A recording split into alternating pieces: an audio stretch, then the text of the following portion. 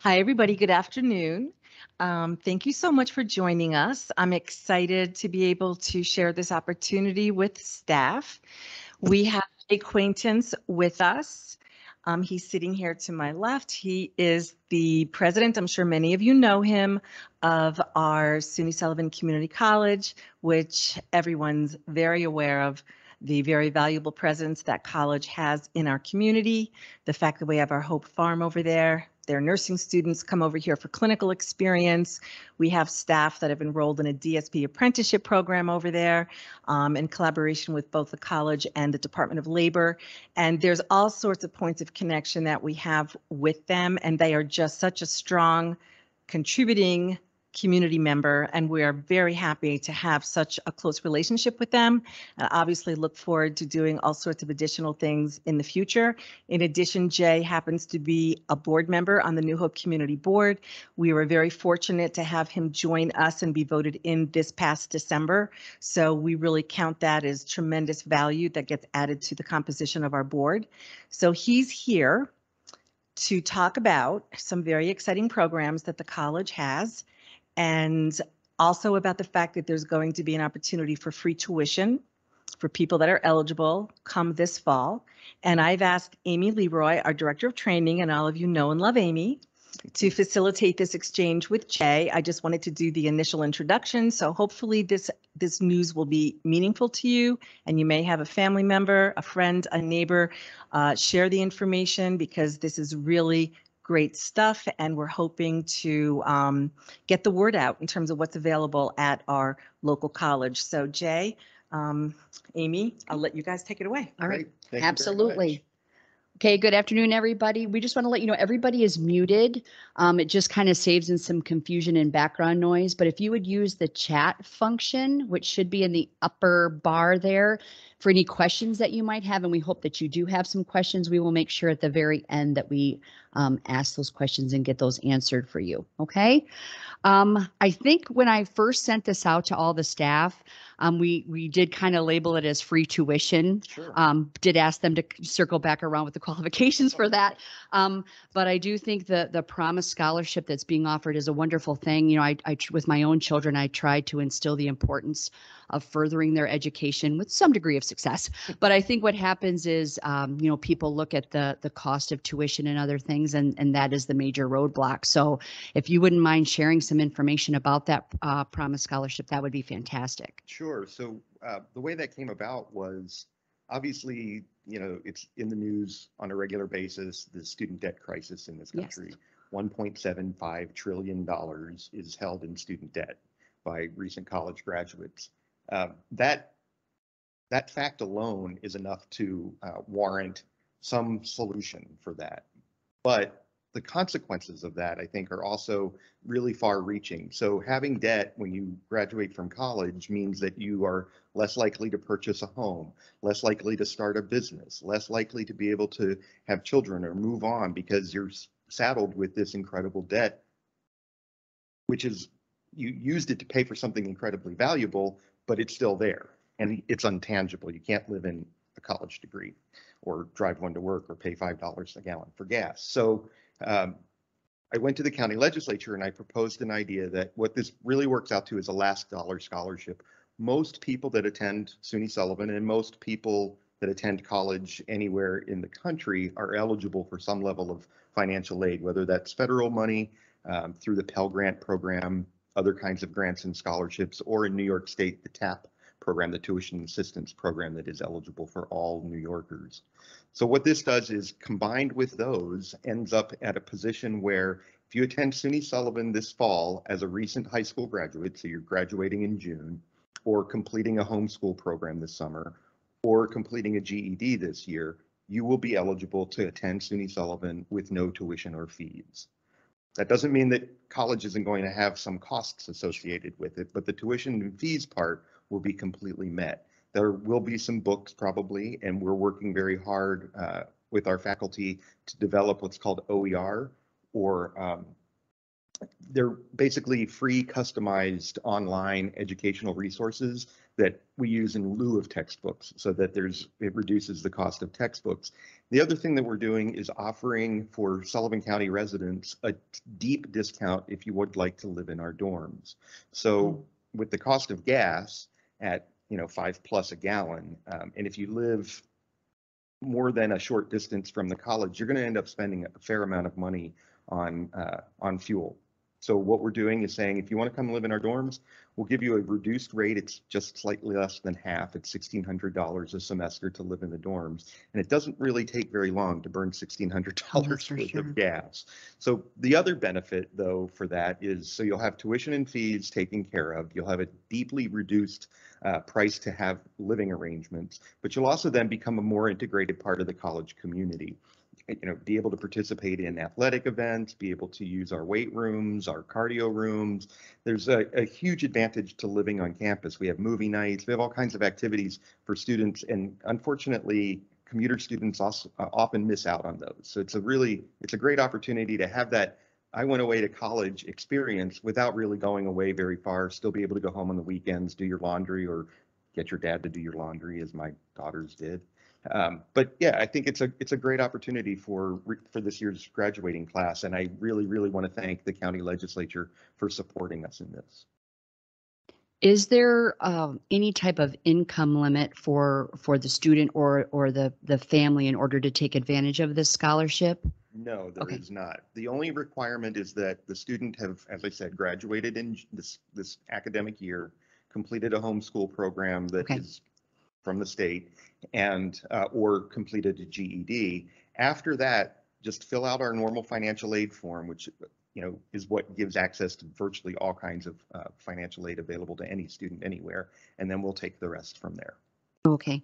And also, because we support people with disabilities, I probably would be remiss if I didn't ask you this, but students that are coming out of high school that have had like an IEP or they've needed some type of accommodation, the college can help support them with that as well. That shouldn't be a deterrent from them applying. No, not at all, though. That's actually a very good question. Students and their families are not often aware that the law that provides accommodations or reasonable accommodations in an educational setting changes drastically when a student graduates from high school. So for students in high school, the responsibility is of the school district to identify students with needs and provide accommodations for those. So that means that they'll go through an educational psychology evaluation.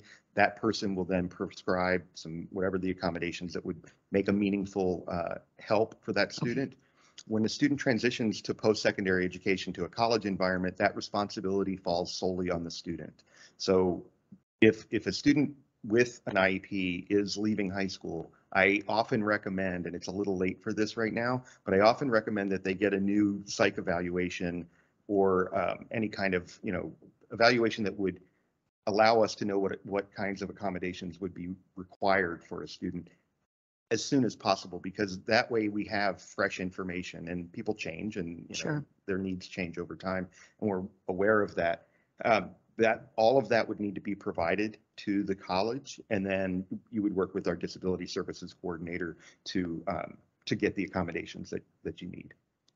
No, that's very helpful, because I do think that's another stumbling block. Kids think, well, all these accommodations that I've had that have helped me be successful through my entire, school career are now going to end. So I think that's important that carries on. It really is. And in fact, outside of even just the accommodation side of things, I mean, many times, even students who are graduating from high school with, the requirement for this is a 70 GPA, a 70% average. Even those students often need other supports that aren't really, they don't fall under like ADA or 504, but they are still things that we can do, like additional tutoring services, developmental ed classes that get you up to speed with math and English, those kinds of things. And we offer all of those to our students. Oh, that's great. That's awesome. I'm not trying to steal all the questions that might come through the chat, but I'm kind of a questioning person. If someone gets the scholarship and starts in the fall, and for some kooky reason can't go in the spring, because I know it's a year, are they able to get that other semester like the following fall, or has to be it right in? For this program that we've just started, it would have to be consecutive. Consecutive. That was the word I was trying to find. Thank you very much. No, that's fine. But and I can't make a promise because it really is up to the county legislature how this would work. Sure. But I think from conversations that I've had with them, if this program proves to be successful, and the county's interested in it for a whole variety of reasons that I can go into in a moment. But if it is successful, and I think it will be, I have a great deal of confidence that it would continue for a second year. And in that case, then the student could pick back up. Okay, yeah, that would be awesome, because I know sometimes things happen and then they think they're going to miss out on that opportunity. Yeah, So the county appropriation is just for this year, but okay, we have a good deal of confidence that we'll get it appropriated next year. Oh, that would be great. That would be great. Awesome. So the direct support certificate, I'm going to segue into Sure. that direct support certificate, which I think is really wonderful because, there's really no niche for the direct support professional.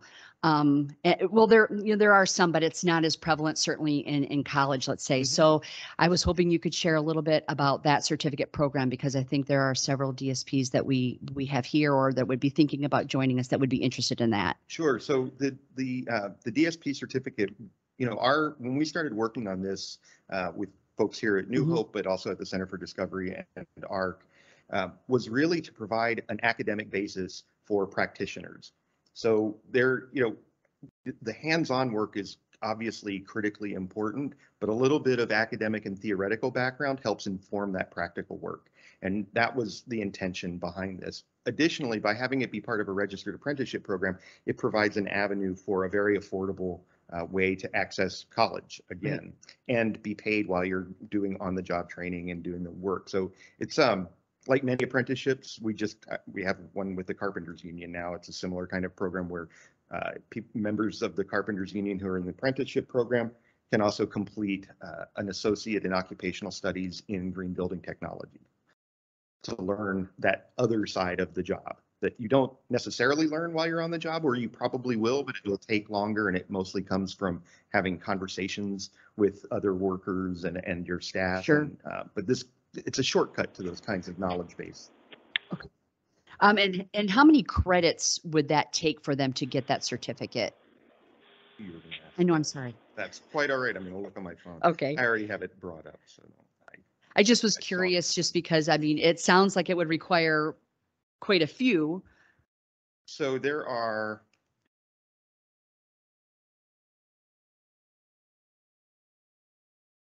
it's 10 classes. So Okay. that it can be completed in 1 year of full-time study. Okay. And I'll just kind of go through some of them. It includes things like general psychology, introduction to human services. What are the agencies that hire people in the DSP role? What's the Sure. backdrop for that?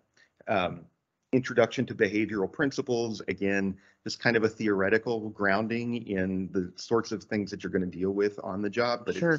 it's not. It doesn't stand in for the practical work, but it gives you a way to do the work from a new perspective, which I think is really, really important. It includes professional ethics, an introduction into developmental disabilities, and then a liberal arts selection and composition. And so the idea is that people in this role, there is a type of writing that is required. Yes. Yes, and there is. it's really important for people to have those writing skills. So we threw comp in there as well, so that they, can write the notes that they need that are really critical for continued care and support. No, absolutely. That makes total sense. And one of the things that I talk to the new orientees about as we're talking about being a direct support professional is that many of them have never been even referred to as a professional before. And what does that mean? So certainly by looking at the courses that are offered through this, when they come out, hopefully they will feel more like a professional. They certainly have a lot of tools in their toolbox to be a professional, and carry that through the job that they do. Yeah, absolutely. Absolutely. Well, that sounds like a wonderful, I hope has that started already, or is that for fall? It has started. It We has. graduated, I think, our first person this past May. Oh, okay. Very good. Yeah, so we're excited and hope to see the program grow, because obviously in Sullivan County, this industry is such a major employment sector for us. And the more we can do, again, to professionalize the staff is fantastic. It helps the residents, it helps the county, and it helps the college, frankly. No, well, that's a true statement, but all the way around, everybody wins in it. So the nursing program, and I say it that way because it just seems like everybody is, well, we obviously are scrambling for direct support professionals as well, but nursing as well throughout this county, I think throughout this nation, to be quite honest with you, nursing is a critical shortage area. So it's encouraging, like within our back door, to have a program. Yeah, I don't want to sound like I'm going to overblow it, but I would say that honestly, the shortage of nurses is at a critical point in not just the county, but in the country. It's definitely on the mind of people at the state level in terms of how do we fund expansion in our nursing programs to get more people through the pipeline. The state also then mandating that people that are in practice as an RN need to get a BSN within 5 years of completion of their RN program furthers that crisis point. This is true. And so we're in a situation where it's because nurses are in such a high demand and because the salaries are so high, our nurses, when they graduate, typically make more than a starting nurse educator would make for us. So, ouch. Yeah, so it puts people in a position, if you're a nurse and qualified to teach nursing, you're more likely to go work as a nurse, especially as a traveling nurse, for $150 an hour, $160 an hour versus teaching. So we're trying to sort that out, and hopefully the state will be able to provide some support so we can pay our nurse educators something that is comparable or closer to what they would be able to make in practice. We graduated just over 40 nurses this year. Oh, wow. Which is great. Because of the shortage of instructional staff, it's probably not going to be as big next year, but we're working on that, and hopefully we can continue to grow because it really is such a critical need here in Sullivan County. No, it definitely is. So how long does it typically take for them to move through that program? So if a student comes in and they have completed higher level science and math in high school, then it can take 2 years. Oh, okay. If not, then they're going to have to do some prerequisite work primarily in the sciences, lab sciences, and in math in order to be able to enter the program. There is an exam, a qualifying exam for entrance. It's our only competitive admissions program. But again, that just kind of gives the student a bit of knowledge in what they can do to get themselves prepared. If anybody on this call has students who are I would say as early as 7th grade and have any interest in going into nursing, take as much math and science as you can in high school because it'll shorten the time till you can be a nurse, and it'll just honestly, it just simplifies everyone's life. So, and I understand, kids want to shy away from that, but like there's sciences in high school, students have the choice of taking like human ecology versus a lab bio. Take the lab bio. Okay. Every time. Sure.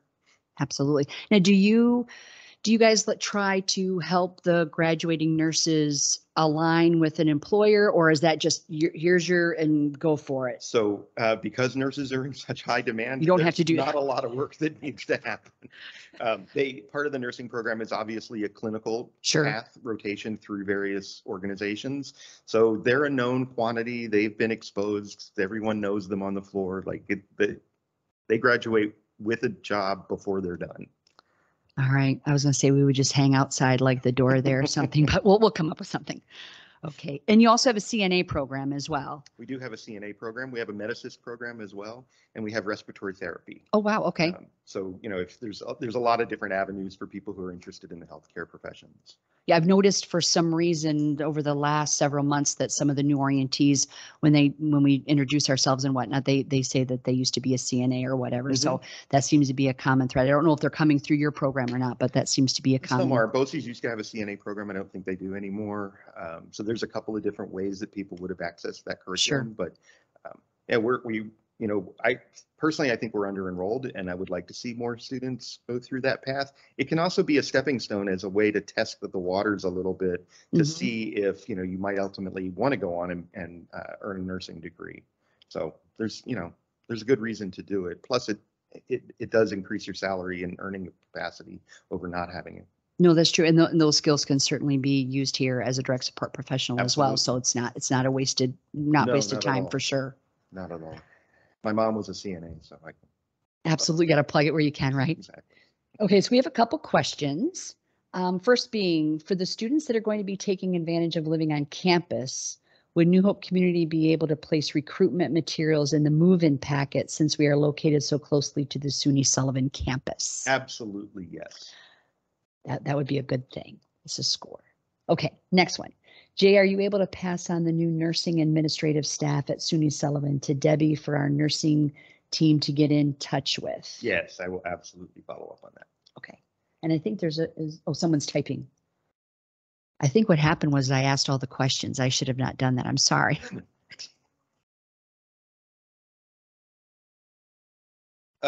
Well, yeah, we're not going to have the LPN for the fall, unfortunately. Again, it's a staffing issue.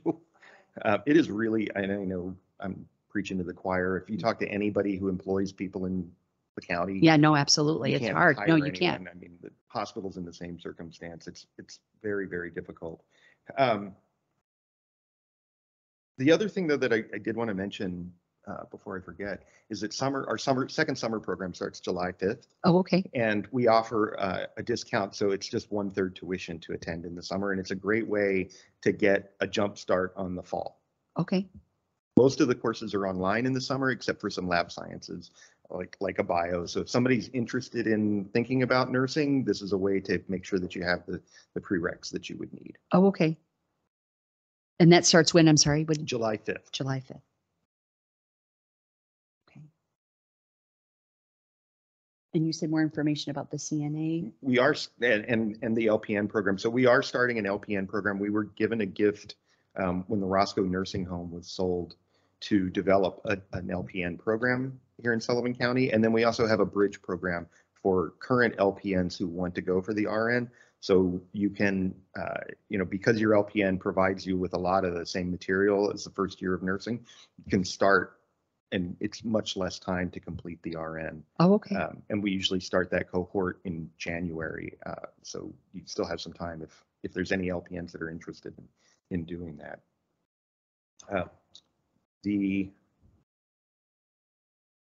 Not finding my program sheet for the CNA, but I'll send a link after the meeting, and if you guys could share it, that would be great. Absolutely. I mean, there are certainly numerous opportunities within that field for sure. Absolutely. For people to take advantage of.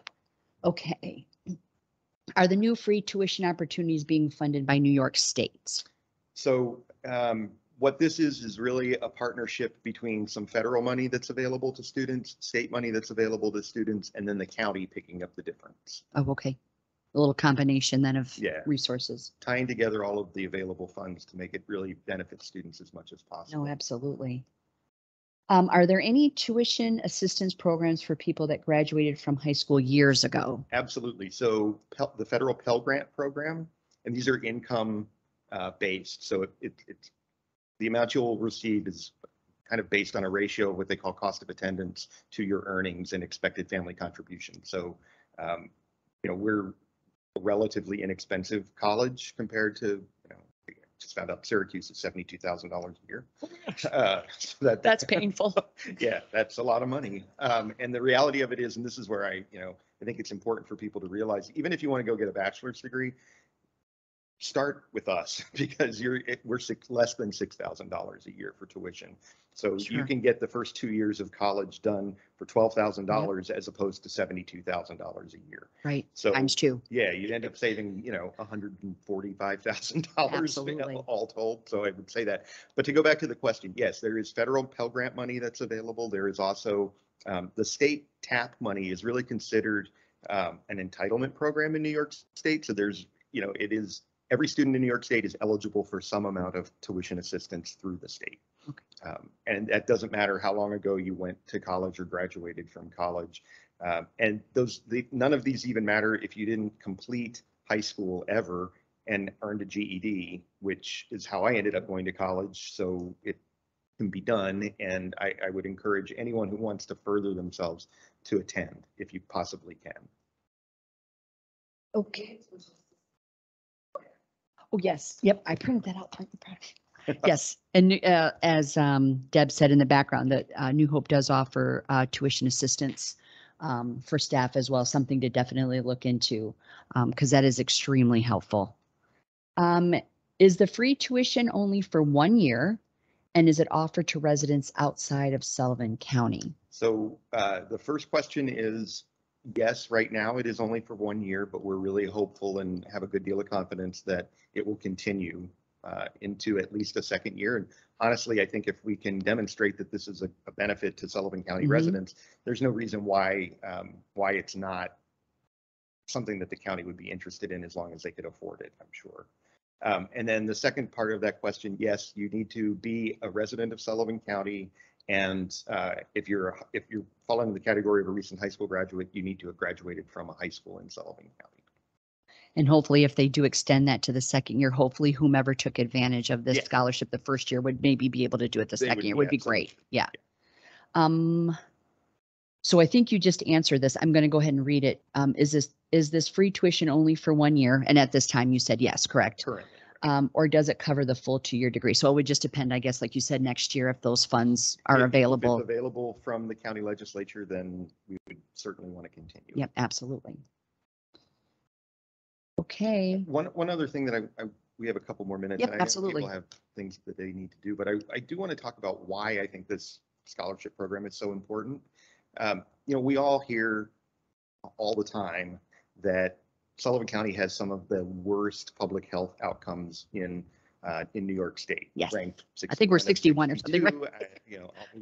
We can all recite the mantra at this point. Mm-hmm. But there is so much evidence that counties or municipalities or areas with a higher level of degree attainment have much, much better health outcomes. Mm-hmm. So there's a couple of reasons why. Obviously, education is just a positive thing. It makes people, more knowledge you have, the better in control of your life you're going to be. And, there's reduced rates of smoking, reduced rates of cancer, reduced rates of high blood pressure, reduced rates of domestic violence. All of those tie back to an educated community. And so anything we can do as part of our mission at SUNY Sullivan to get more people educated, it's critically important. But one of the things that, as I was researching it, that I hadn't really thought about, but makes really good sense in hindsight, is people who have a college degree have jobs that typically provide health insurance, or more often provide access to a joint or an employee provided health plan. That has a profound impact on a person's personal life and their family's well-being. If you can take your kid to the doctor without worrying about what it's going to cost you, or take yourself to the doctor for an annual checkup without worrying about what it's going to cost you, that is incredibly profound on an individual basis, but it really rolls up to a community basis. So these are the reasons why I think it's really important. And I think that the county legislature sees that. It's not just about, providing greater access to education. It's really about, we're all going to benefit from this. It really does make a difference in all of our lives. No, it definitely does. And I would not have actually considered those things that might be seen as like behind the screen, of things that you could benefit from. But I know just from talking to staff here a lot, that is the hesitancy. I don't have health insurance, so therefore I can't go, or I don't want to pay that bill. And then so something that could have been addressed right away goes on. Now it's a bigger problem. Exactly. So no, that's a tremendous asset to be able to have something like that. I don't think we received any more questions. So I think we will probably wrap it up. But thank you so much, because to be honest with you, I didn't realize, I think that the college is a hidden gem that we've got to shine a light on more, because there are so many things that are being offered. Because they put it a mile off the road. So no one can see it, but that's a whole other. We should have big lights or something. Yeah. No, but I do think it's, I got some wonderful feedback when I put the email out, especially about the scholarship. The other things are fantastic, but especially the scholarship. I know there was some boo-hooing about that it didn't apply to someone that graduated last year, but at least it's a foot up for those students that are coming out of high school this year, and we're maybe like, ooh, don't want to go, can't afford it, whatever. And now this gives them an open door to do so. So thank you so much. We really appreciate the time you took with us today. Thanks for the opportunity. Yeah, absolutely. Really appreciate it. Yes, you can crash the ending.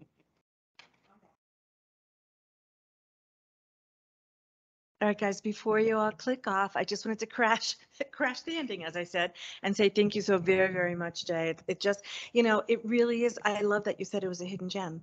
Well, first of all, we want to get rid of that word hidden. Oh, yes. It's a gem. Yes. But, and I'm sure, Jay, I hope that you would agree with me, but, it's so cool to have an organization like us that's so mission driven with a very, very good purpose. And as well, the college with such an incredibly meaningful purpose as well. And everything that you said, Jay, in terms of how it really improves outcomes and quality of life and health wellness, it just goes all around. And it's just so important for so many reasons. And I would think that if we had thoughts or ideas in terms of training needs or educational needs that really speak to something specific to Sullivan County workforce, et cetera, that I know that you are excellent about having an open and ongoing dialogue. Absolutely. And I think that being on our board as well, he's really getting to know New Hope community to a greater degree than even what he knew prior, although I think we've always been working on a very good relationship. Absolutely. So I would just encourage everyone, if you have any thoughts or ideas, whether it be to Amy or myself in terms of, connecting with Jay or others at the college, I would absolutely encourage that because we're in this together. I think we're all committed to lifting each other up and being strong, really involved community members for the betterment of the health and welfare of Sullivan County. Very much so. I would encourage, I saw a sign as I was walking in, there's several dates that people can volunteer at Hope Farm, which is on our campus. If that's the first way that you get to see our campus, great. I would encourage anyone. It's beautiful. Reagan does a great job. It's an amazing resource and people should come and check it out.